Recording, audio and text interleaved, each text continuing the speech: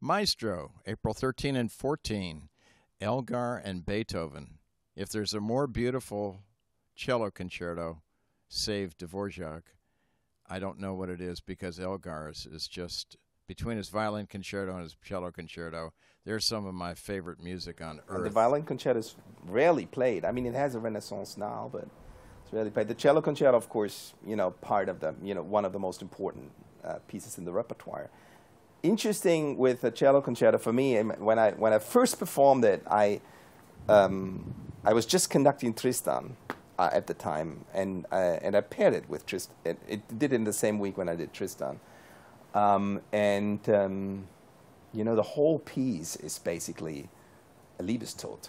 It's the whole piece is based on the Tristan chord, and on that motive that starts off Tristan. It's very, very interesting, and you see Elgar here as a pure Wagnerian. Now, what's even more interesting is when the piece is written in the aftermath of World War I. It's really like, for me, it's almost like a requiem to the victims of World War I. And this Liebestod going in there, and that an English composer would actually get close to one of the most important German composers, Wagner, it's actually also a sign of peace, and crossing the bridge, and that culture actually...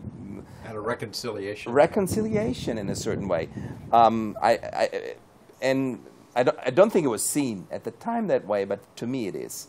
And therefore I think it really bonds extremely well with Beethoven Ninth, which is all about brotherhood, all about the inclusion, all about brotherhood and being one and coming together.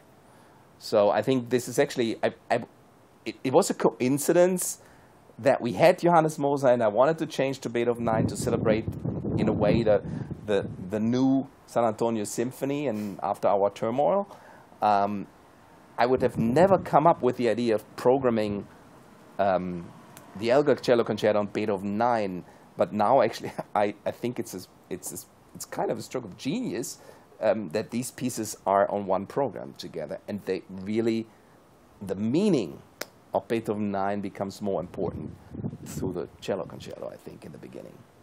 Elgar's music always seems so longing. You're reaching out for some harmonious ending. He gives it to you, but it's just such lush romanticism, a la Wagner.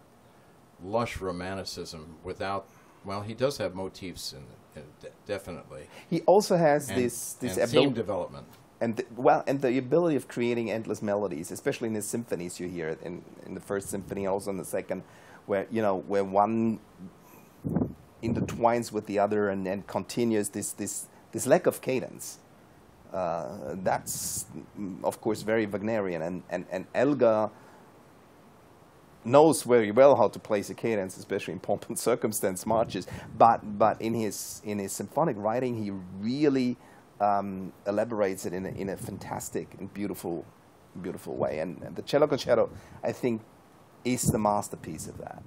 But thankfully, there's this interregnum from Brahms to Elgar, who let loose with his symphonies that are just lush and full of wonderful melodies. But we're going to get to hear the cream, which is the cello concerto. And the wonderful Beethoven Ninth. And Beethoven Ninth and the Mastersingers. And the Mastersingers. And I conducted Beethoven Ninth a lot. But the thing that, for me, is the most, the deepest experience with Beethoven Ninth was a production that I did with Maurice Béjart in 1996 in Paris. And then we toured it later to Japan. And that was a choreography of Beethoven Ninth, which was truly amazing. And the interesting thing what he did was he started it off but with an African drummer who was wheeled in on stage. And he sat on his drums. And then one of actually France's most interesting actors came on stage and cited from a poem by Nietzsche, which talks about the idea of doing Beethoven Ninth with dance. And then then the whole piece starts in the first movement with the two couples on each corner of the stage, and then of course the scherzo was a warlike movement, and then of course the slow movement, the most amazing pas de deux you can imagine, a real love song. But the most interesting thing then was the fourth movement. He brought all the themes back as before, as Beethoven does, and all the dances back. And then in the middle of the culmination of it, he brought in an African girl who completely improvised African dance in the middle of that. Everything else was really classical dancing, and she came in the middle. And at the end, the corps de ballet of 200 dancers came in, which was very multicultural, and was dancing the final scene on the final chorus of Beethoven 9. An amazing event, and really making it visual what Beethoven was about, and when we did it in Japan, of course, it was even more spectacular, you know, with the Japanese chorus, the French dance group, and it was just us. And that's what Beethoven 9 is really about. I think you can send it somewhere to Papua New Guinea. They will relate to this music instantly, because there's something in Beethoven that really speaks to the roots of. And I said it in our last meeting when we talked about the Eroica and the combination of Duke Ellington. Well, that Beethoven has African blood, and you can feel it in his music. He is very rooted to where we all come from. Mm-hmm. And Beethoven 9 is a big statement of that.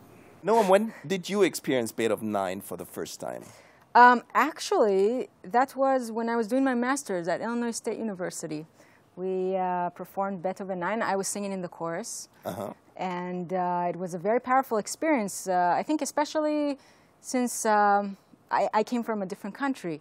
So I think, in a way, I felt that I could relate to this sense of bonding together, even as feeling as a foreigner, as someone who's coming from the outside to another country.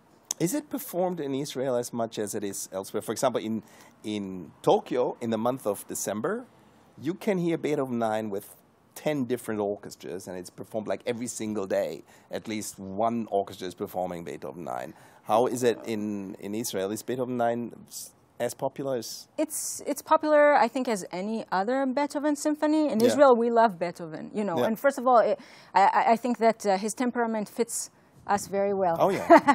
He had to move 52 times in Vienna. Because he was a very temperamental person, yeah. And it didn't get any better when he lost his hearing, you know. Sure, yeah, but you know, we just we like to express ourselves, and we are not afraid of confrontation. I think it's very Beethoven in a way. Yeah. Very outspoken. Outspoken. And standing for your ideals. I think that's also another Beethoven statement. Here we are. Well, April 13, 14, we get to experience it up close and personal. Looking forward to it. Thank you, Maestro. Thank you. Thank you, Noam. Thank you.